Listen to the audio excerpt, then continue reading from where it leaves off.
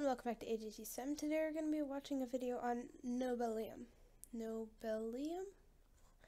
I'm probably saying it wrong. It's fine, let's just watch the video. The reason that this compound, this element, nobelium, was named after Nobel is because Nobel is perhaps the single most famous name that is associated with science. Most of the people that you talk to just in the street or whatever have probably heard of Nobel, but they may not easily have heard of Seaborg or some of these other people. So I think as a name for an element, it is really quite a good one. So Alfred Nobel was a Swedish chemist or industrial chemist who worked on explosives. And the problem with explosives, which are compounds of carbon and nitrogen, is that until the time of Alfred Nobel, they were very unstable.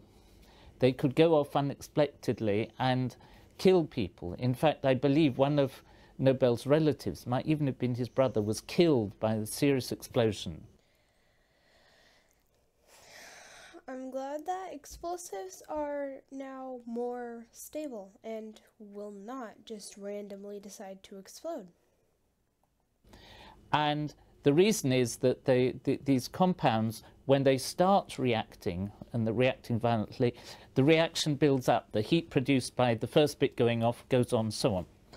And what Nobel discovered, his real scientific discovery, was that if he spread these compounds onto an inert material, which is known as kieselguhr, it's just essentially rather like sand, that it would be completely stable. You can even throw it in a fire and it won't explode. But if you use a detonator that produces a sharp, small explosion, that is enough to set the whole lot off.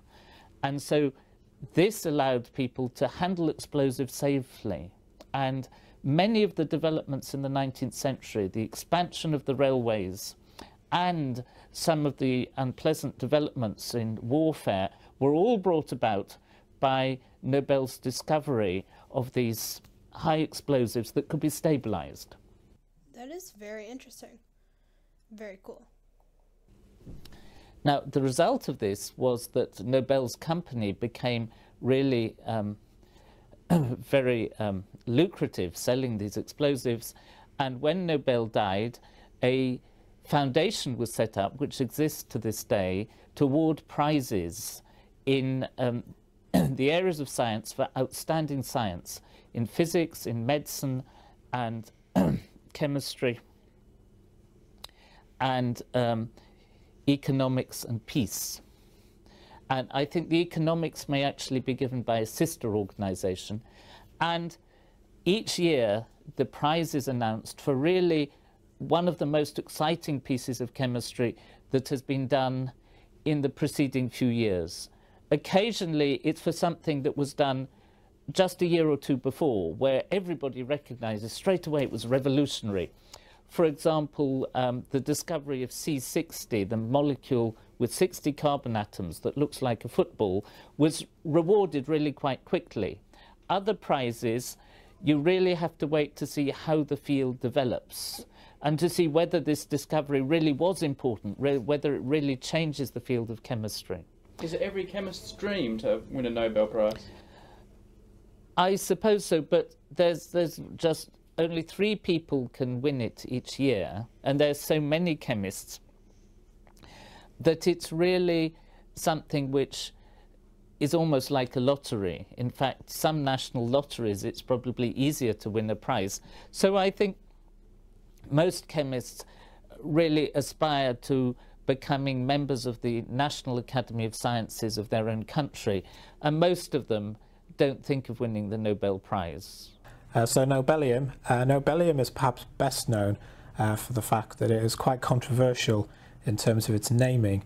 So it was originally discovered and called Nobelium, and then another research group disputed these findings, but then claimed that they'd made it and they gave it a different name. But then eventually, because it had been named as Nobelium for such a long time, people eventually just settled on that. But he had nothing to do with Nobelium. But no. Nobelium was discovered or the first detected, I'm not sure how many years, but probably nearly a century after his death. Wow. Well, that was very interesting. Thank you so much for watching, and we'll see you next time. Stay smart.